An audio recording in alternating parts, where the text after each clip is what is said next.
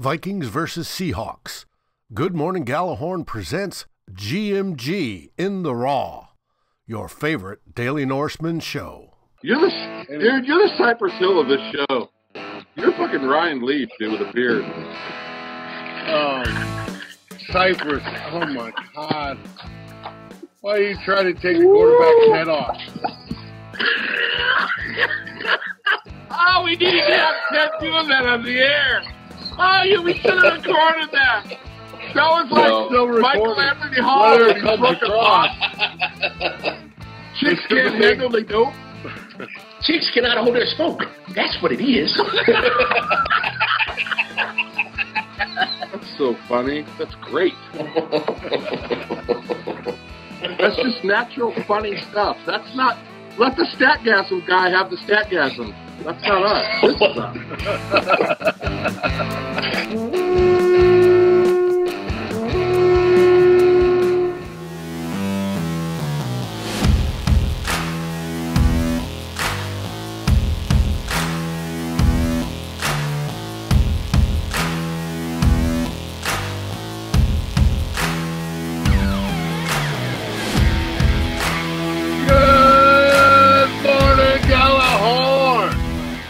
Drunk? No. Loose you betcha. Welcome to the first 2019 In The Raw episode. We're always in the Raw. That's a nice intro. Now, we just got finished watching the Vikings defeat the Seattle Sea Chickens. Final score, 25-19.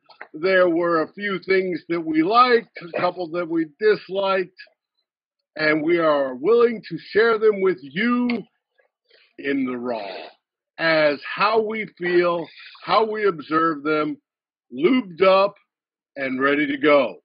Drew, how are you doing tonight? Beautiful, man. Beautiful. Ted? What happened to Ted? Where'd he go? Oh, there he is.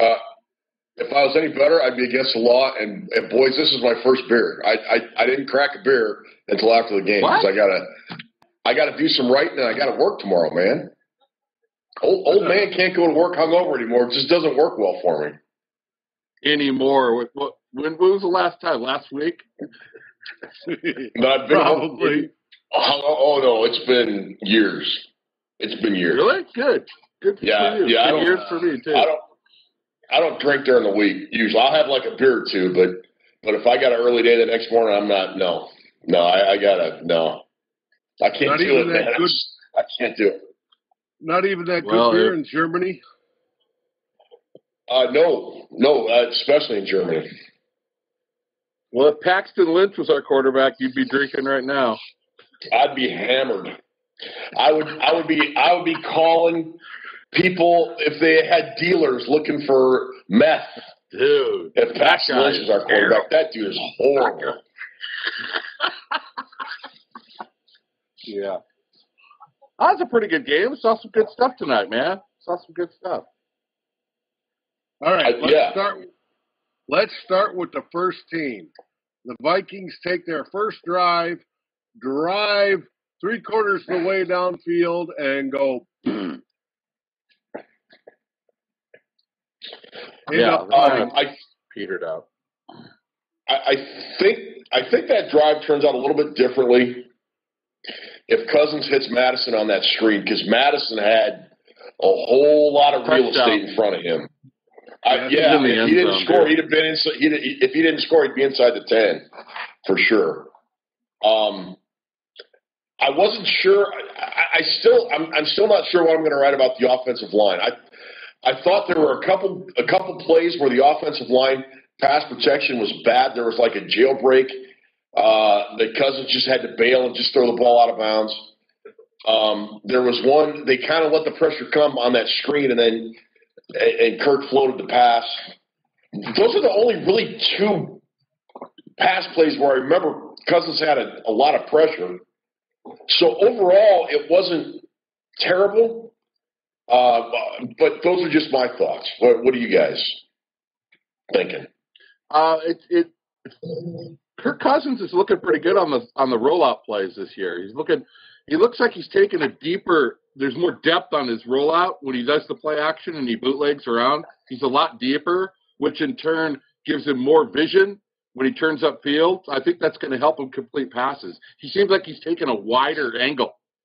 That's something I noticed early on. The things I really love the mobility that he's showing outside the pocket and being able to, make better passes, better decisions outside the pocket, I should say. Adam Thielen is an absolute stud wide receiver. Adam Thielen can't be covered. He's great. Unbelievable. He really is. But, the first team, I'm with Ted on the offensive line. It's still dicey. It's hard to tell. Right, and Cousins got pressured. When he got pressured, he got flustered, and that's the one thing we didn't want to see. I don't know that he got flustered. That's going to happen, though.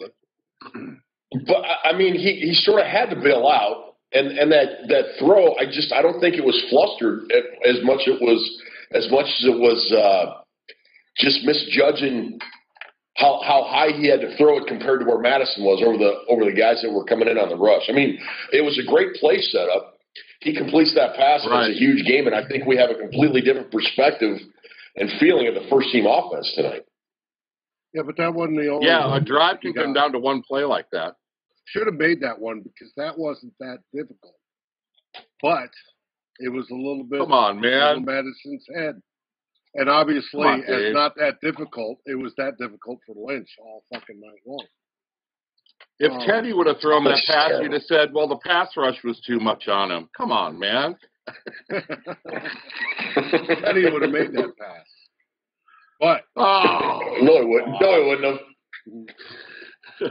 But speaking of which, at the end of that first drive, Medved punted. And if I remember correctly, it was like for 53 yards. Yeah, it was like Seattle downed it at the 5 or the 6, I think, is where they took over. Yeah, it wasn't. You don't catch a punt at the 5-yard line. What a dope. No, that was kind of stupid. Yeah. Now, defensive first team. Was there any impressions that you liked? Too many guys wide open again. Yeah, remember we talked about this. The two things we wanted to see was the first team rushing off. I think we all agreed the first team rushing offense needed to be better. First team rush defense needed to be better. And last week against the Saints, there were receivers wide open. And those three things were still there this week. Right. Trey Wayne's got worked like a $2 hooker. Well, I wrote down on all of these with those when Wilson hit guys that were open. I've got Wayne's covering. I got one with Harris defending. But most of them were Wayne's was covering, and they were open. And it was just like, come on, Trey. And a few of them, they got in between the seam, between the corner and the safety, and just sat there. And it's like, come on, that's defensive scheme. If the defense is sitting in the zone and they're hitting the seam, Zimmer needs to make the adjustment and change the scheme. Well, you look, I don't think, did they blitz at all tonight? A couple times early. There was a blitz, but it wasn't. Not a lot, no. And with the first team, I'm not remembering a first team blitz. I remember Cameron Smith blitzing. I remember Kurtz blitzing. Yeah, maybe I just Smith blitzed once because he got a tackle for a loss. It's kind of disconcerting, but then again, just like the offense, the defense is doing fairly vanilla schemes too. Those plays that Seattle got big chunks on, they seem like just kind of base zone with just kind of a base pass rush, and the two of the four starters, Linval Joseph and Shamar on the D line, again were not in, and the Vikings defensive line without those two guys really had a hard time generating a pass rush. So, yeah, it was underwhelming. I'm not saying it wasn't, and it's a cause for concern a little bit. But until it happens during the regular season, I'm not going to get really, really freaked out about it. Zimmer's not going to show him anything at all. Right. No. It's like driving a car. No nothing. Driving a car around in first gear. I mean, how much are you going to show somebody? They're not going to show them all their exotic stuff. They're not going to give that away now. I'm pretty impressed right off the bat of the work by our host. Not only can he get drunk, he's taking notes. That's fantastic. The guy, I want to point that out because I didn't take any notes. I don't drink, but look, 5 he's taking notes. pages of that shit. He's got 94 beers in him, and he's taking notes. That's tremendous. I just the defense. It seems like when the second team defense gets in there, I feel maybe it's just a thing from watching it. I feel like there's more energy. I feel like they're pumped up. I feel like maybe the crowd's pumped up more. When the second team defense gets out there, they just seem like there's more fire. The first team just kind of stands around. I don't know. Maybe I'm playing more into it. But they come out second team. Odenigbo comes in there. He's rushing hard. Cameron Smith's rushing. It just seems like energy gets jumped up. But it's all vanilla on defense at this point. And they're fighting for those spots. So that makes sense. But I agree with you 100%. The energy went up when that second string defense was in there. And Odenigbo did outstanding tonight. He made the 53-man roster tonight, period. Oh, I think he had a spot on the roster already. But, yeah, if he didn't, I'd agree. He does now. That guy has a great first step, guys. He has a good, quick jab move. He's going to – might be onto something there. Might make something out of himself. Now, Cameron Smith, you talk about, he had one of the few blitzes, and he missed it on that tackle. Absolutely. I felt bad for the guy. Looked like Dave Kingman swinging at a curveball he whiffed so bad. That's an old guy reference. Man, that's an old guy reference. Hey, remember King Kong, Dave Kingman? Home run and strikeout, no in between, man. That guy hit a couple baseballs that they found on Mars when they had the rover up there. That guy could hit some shots. Struck out a lot, but the Kong could hit. Yeah. That's good knowledge right there, Ted Glover. That's an old guy reference, man. Sorry about that. Got to be more kind. That's what we're here for. We are old. Mattison got a lot of work tonight. Obviously, Cook didn't play. What did you think of Madison's running? I'll go first. I think Mattison is. Oh yeah. No, go ahead. He just scared me with his leg injury. I thought he was hurt. I thought we lost him for the season when they. I did too. When he got bent back. But I'm happy with him. He's not going to bust a lot of long runs, but that guy's solid, man. He's a solid running back, and I like him. At least one that was like for 20. He got that 22-yarder, yeah. But he seems to run. He runs kind of angry. He's very confident in what he's doing, and he's the number 2 running back right now. So I'll let Ted elaborate a little more. That's about all I got to say on him. I like him. I thought it was very similar to last week. Didn't look particularly great with the first team offense. I think he had like maybe one decent run for like maybe 4 or 5 yards. First carry, I think. But, we said this last week. He seems to get better as the game goes on. And I thought he showed a really nice cutback and vision because on his big game, because I think that run was originally designed to go to the right, and he just sort of saw there wasn't anything there. The left side of the line completely sealed off the edge, and he was gone, man. I like him. I like him a lot. I think he's going to be a really valuable asset to this offense. I do too. Now, who won the running back 3 position? Boone. It's over with. Without a doubt. I saw Abdullah once. I don't even know why Abdullah's going to make this team. I don't know. After the night, he didn't punts or anything. But Dan's a better kick returner than he is. He played once. I saw one play with Abdullah. Oh, did he? Yeah. I thought he wasn't playing. I thought he was a shoo-in. Yeah. I thought he was a shoo-in, but not so much after this game. Yeah, I mean, Boone. I think Mike Boone locked down the RB3 spot tonight. I still think they could very well go with 4 running backs if the staff isn't really happy with the kick returners that they trotted out tonight. But yeah, Boone's got to be RB3. I thought they had 4 last year. Badette and I didn't think Beebe did anything special, but Badette and even Johnson, I think, did okay. And there was one from Dylan Mitchell that was, I think, crap. But anyways, you're taking so bad. I just dribbled beer on my shirt. I could see 3 running backs: Cook, Mattison, and Boone, and then possibly keeping Ham and Blazing Game. No, you're not going to keep 2 fullbacks. That'd be dumb. No. I think Boone's got the number 3 locked down because he's kind of a change of pace guy. He's kind of like a little, we get with Cook and Mattison. They're kind of equal in their running style, but Boone's kind of a little bit of Jerick McKinnon. Has a little bit of shake to him, and I like that. I think that we need that. We need a change of pace guy on 3rd downs just to throw something different at the defense. I like Boone. I think Boone runs. He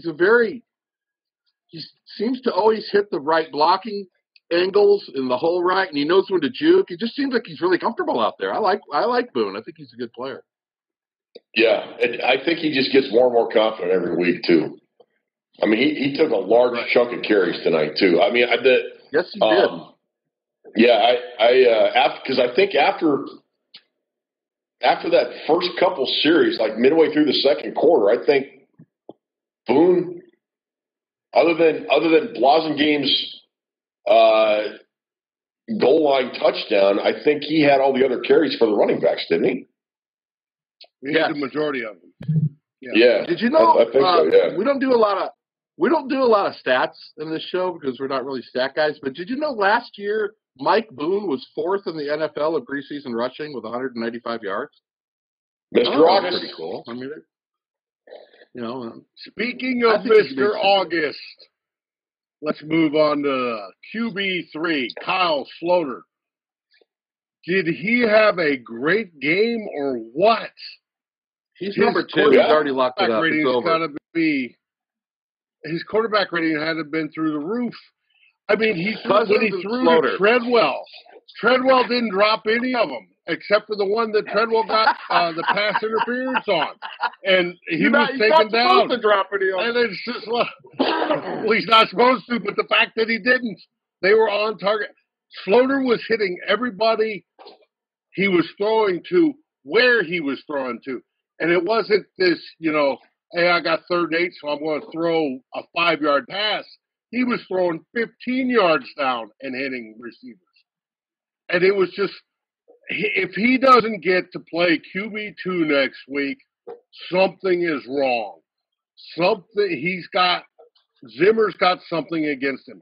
Because by pure play in the game, he has earned to at least come out and play QB2 next week. He's already got the 2nd spot. As far as I'm concerned, he locked it up today. He's the backup. Yeah, but Mannion's still the guy. He's got to come in against the 2s and show against the 2s. And whether Sloter played with the 2s. Gives him that chance. I didn't see that. I saw Mannion come in. Some of the 2s on there, but he didn't relieve Cousins. He needs to relieve Cousins.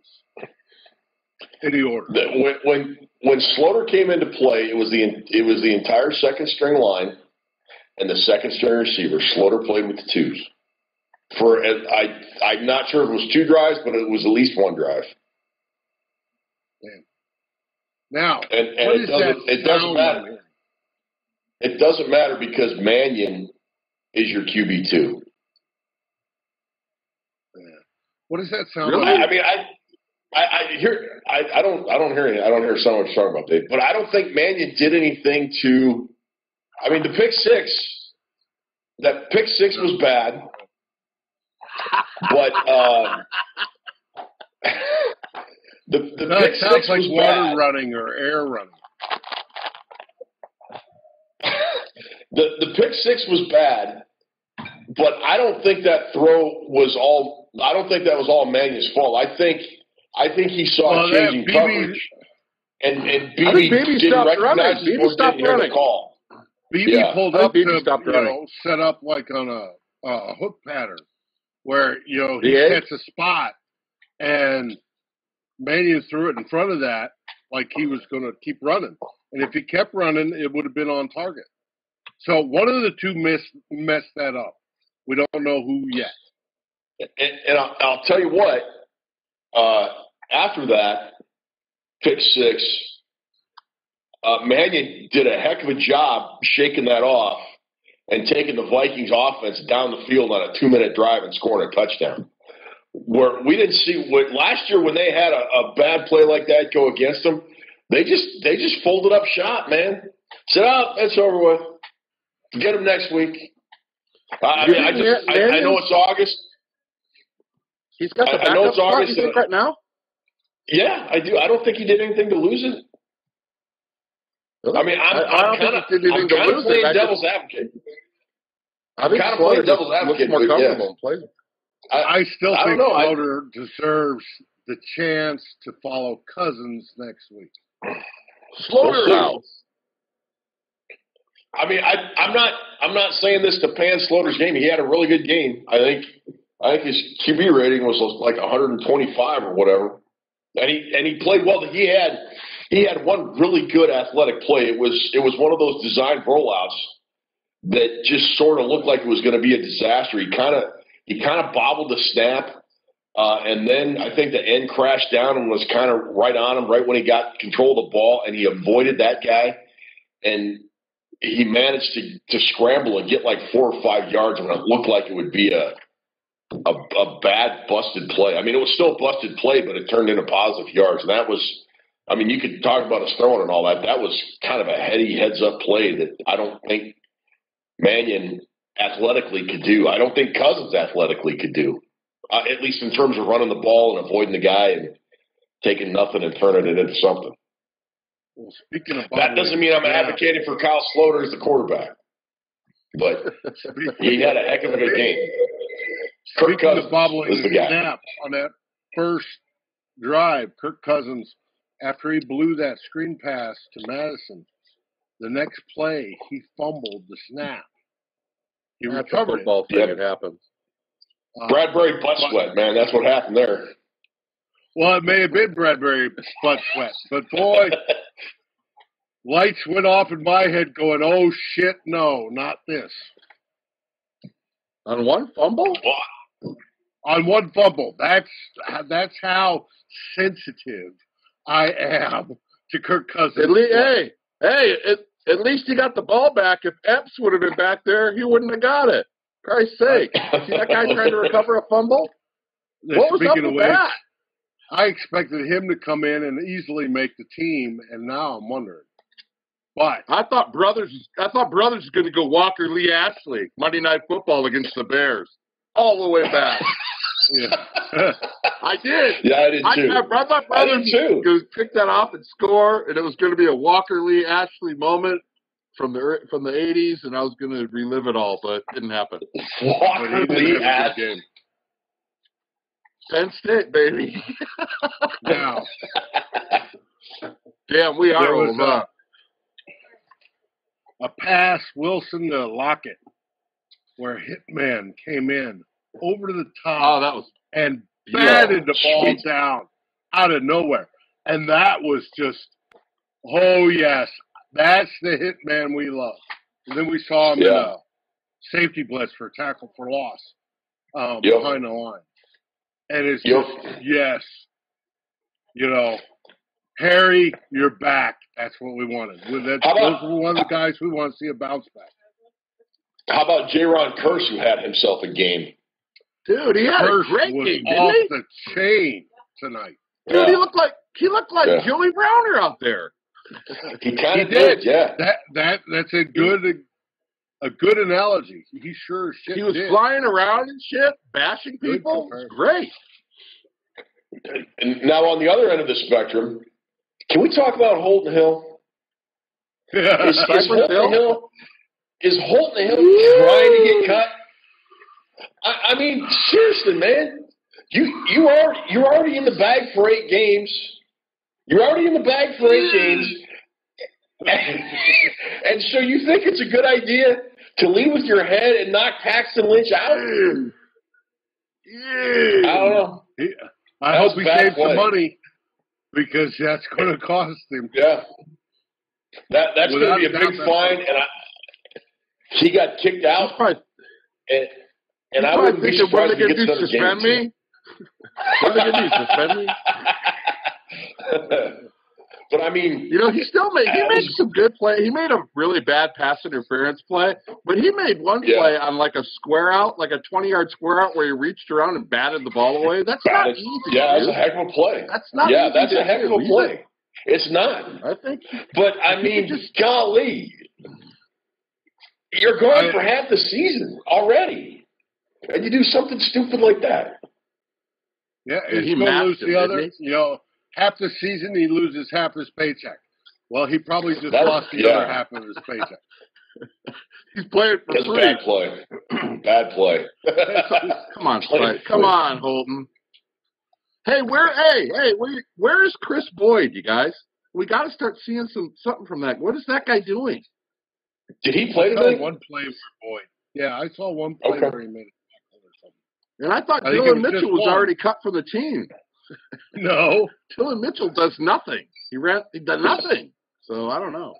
I marked him down once on a kick return. Same with Jordan Taylor. Where's he at? Taylor was bad. Did he play? He had. I think it was. I think Slaughter threw him a pass. That it would have been a tough catch. What number is? I guess I don't know his number. I don't know. I can't remember. Okay. 8. I don't know. I don't remember even seeing him out there. He didn't do anything week 1 either, right? He dropped the pass. I mean, would have been a tough catch, but he should have come down with it. I mean, if you're trying to make the team, and Zylstra had a fairly decent night, and Laquan Treadwell had a fairly decent night. Yeah, you got to make those plays, man, and he didn't. I mean, you drop stuff like that, and granted, it would have been a tough catch. And I tweeted out, Adam Thielen would have caught that. Adam Thielen totally would have caught it. But you drop stuff like that, on what few opportunities you get, you're kind of making the coaching staff's decision very easy for them. Yep, sure. You are. I thought that was the best I've seen Zylstra play as a Viking. Granted, still preseason, but overall, he caught everything thrown to him. Those little out patterns and all. He caught it all. He looked great out there. So who's your WR4 then? Zylstra or Treadwell? I'd say Zylstra at this point. I mean, okay. I'd say because I don't think Treadwell. I still don't think Treadwell is going to make the team. Treadwell looks like a tight end to me, guys. He kind of does. Now, and Irv Smith looks like a wide receiver.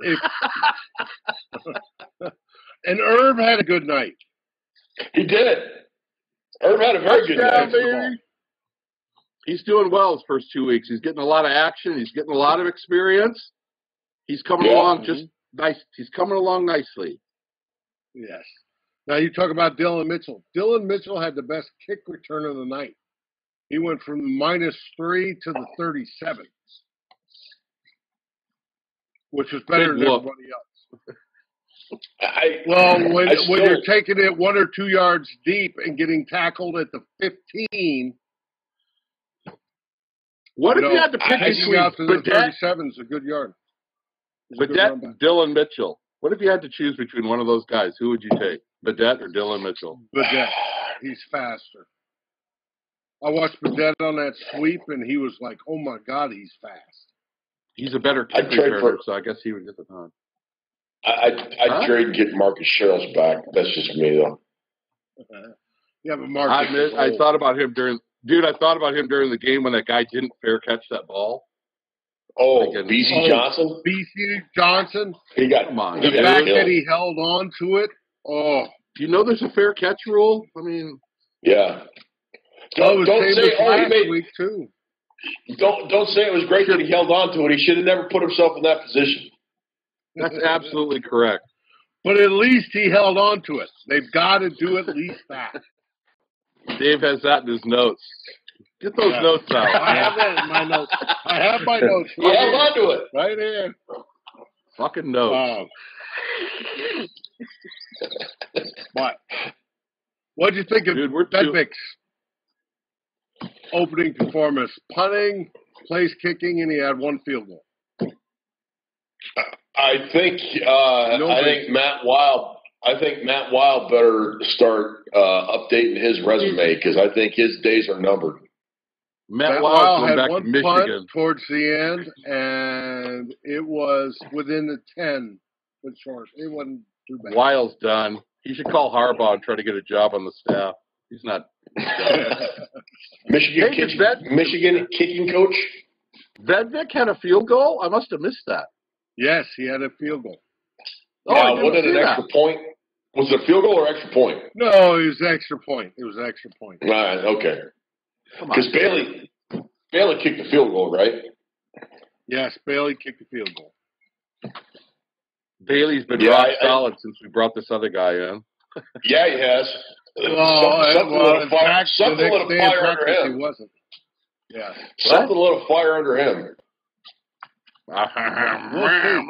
We'll see how all this plays out. This should be interesting.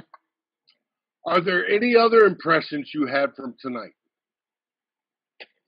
Drew? I liked Mike Zimmer bringing contraband chewing tobacco, loose leaf chewing tobacco, onto the field in the form of a sunflower seed bag. Did you see that? That was fantastic. Yes. And it was obviously my coach. That's the best thing of the night right there. That's the highlight of the night. Yeah. I'm not disappointed with the performance. I just, I would have liked to have seen some improvement on both punt and kick coverage.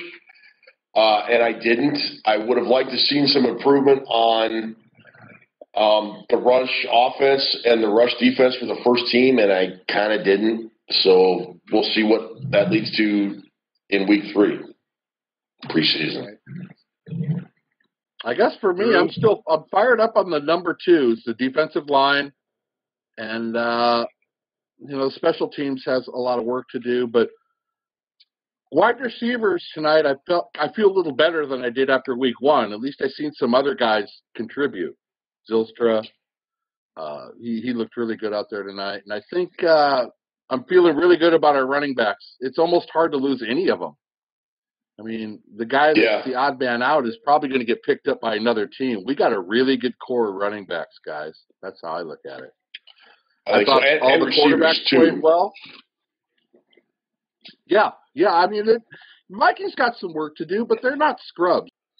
Oh, we do like it when we win for In The Raw shows, except for we don't get the rants that we normally do.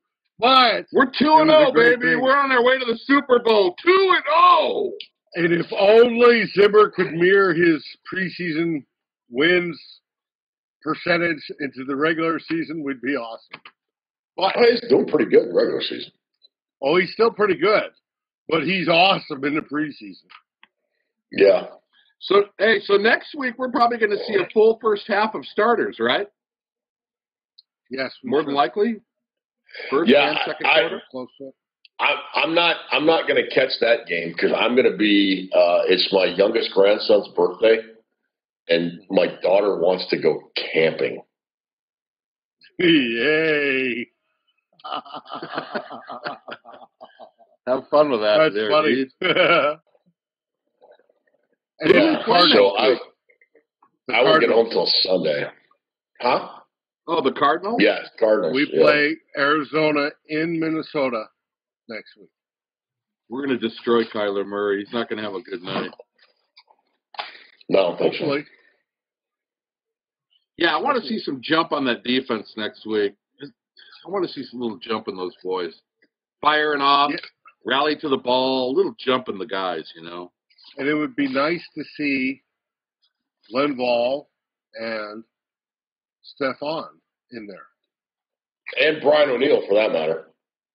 And O'Neill on the offensive side. Took the words right out of my mouth. Is there something really wrong with him, or are we just being overprotective with him? I think we're being overprotective, but it's supposedly elbow related. Oh, everybody says overprotective, but man, it's starting to smell of John Sullivan's back spasms in 2016. Remember that? Oh, he's got back spasms. He'll be out for a couple of days. Oh, he'll be out for a week. Oh, he's on IR and he's not going to play this year. No, I hope not. It was like Nick Easton last year. It's like Nick Easton last year. Oh, he's got a sore neck. Oh, he's got a pulled muscle. Oh, he's got a herniated disc. He's going to go on IR and miss the season. Yeah. We're the land of the nagging injuries and shit. The Vikings diagnosed their injuries in the preseason like, well, he's got a hangnail.